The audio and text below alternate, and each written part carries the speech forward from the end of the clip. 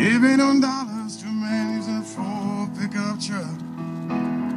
Gave him the keys and a handshake, and he wished me luck. Said don't drive it further than you want to tow it home. I turned the keys, I put Harlow Guthrie on. You can get anything. Yeah, over to the Cutthroat Saloon, if you could.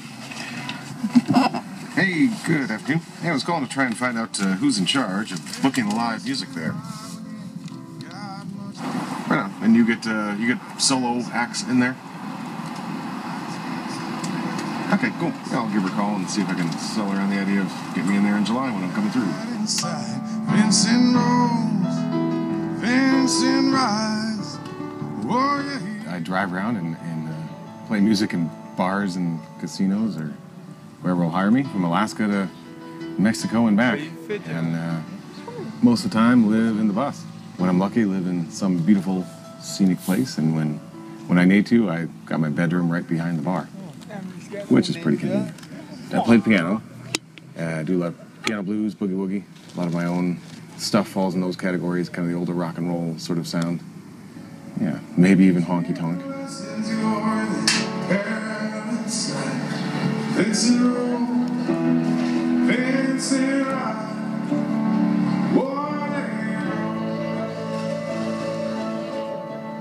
The tour bus, yeah. Well, I inadvertently bought what has become like the quintessential road trip romanticized vehicle. I think over the past 20 years, this particular style, like the old split window bus, represents the 60s. It represents like the free love, hippie lifestyle.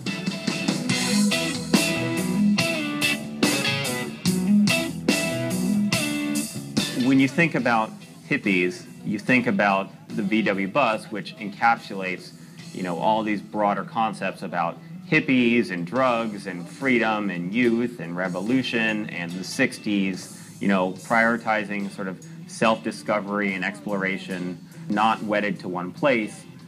And all of that is sort of tied up with this idea of rejecting 1950s materialism. There we were in the 50s being told all this stuff that turned out to be crap. And so suddenly you left home to find your own way in the world. That was a big deal, in the 60s when that kind of social revolution came along, and these buses were used by a lot of the people. They were cheap, they could haul a lot of stuff, you could draw the curtains and hang out and do, smoke the dope or whatever and theoretically not get caught. We were all a bunch of old hippies, is what we were. Every hippie in the world at that time, it was almost mandatory to have a Volkswagen or a Volkswagen bus. We'd take off for a couple, 3 months in the wintertime and go surfing or go do this or go do whatever. And that whole culture was originally steeped in love. It became steeped in a lot of other things later on.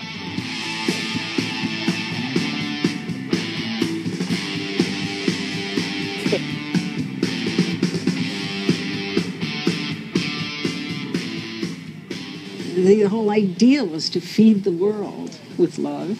It was neat. I was really older than most of the hippies. And so I thought, wow, this is great, this is going to change the world. But it didn't. It didn't.